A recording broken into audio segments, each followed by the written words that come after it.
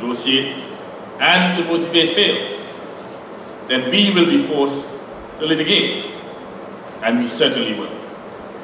We will be unrelenting.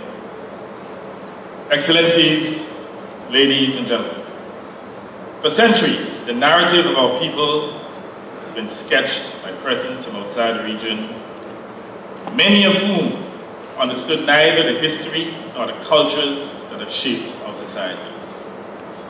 Even today, they are writers, commentators, and even diplomats who depict us as a rum-punch civilization or a sun, sea, and sand society.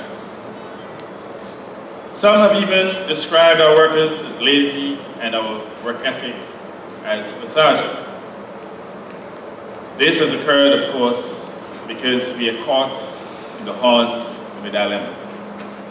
On the one hand, because of our dependence on tourism, we ourselves promote the notion of carefree leisure and the idea of a don't worry, be happy culture. That is the idea that makes many of our countries appealing to tourists seeking a Caribbean paradise, palm trees, bright sunshine, cooling breezes, and a good glass, as they say, of rum punch. But while that is part of our presentation of ourselves, and indeed, it is a valid part of what we are, it is not even a significant part of our entire story or of who we are. Much more relevant is what generations of our people have worked to accomplish in this region on the platform of deprivation that was inherited at slavery's abolition and the end of indentured servitude. With nothing more than the strength of our will, the talents of our wits, our people have made something of our countries and of ourselves.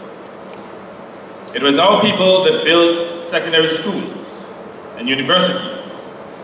It was our people that constructed roads, bridges, seaports, and airports.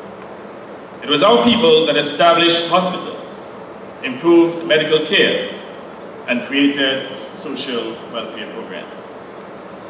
No other region in the world with such very small populations and limited resources such as ours has achieved nearly so much. Despite being robbed of our material well-being for centuries, the Caribbean has acted as a crucible of excellence.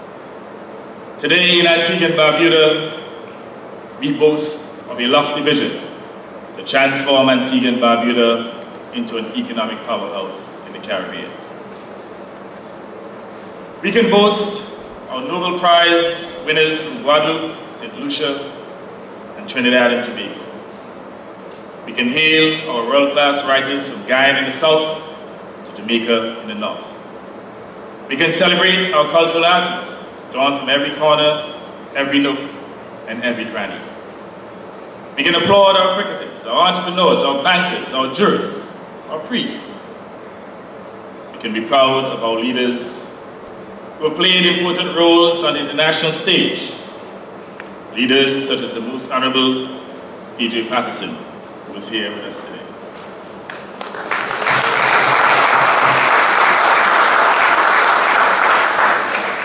And I'm quite sure that during the next 2 days, that we will gain from his wisdom and his experience.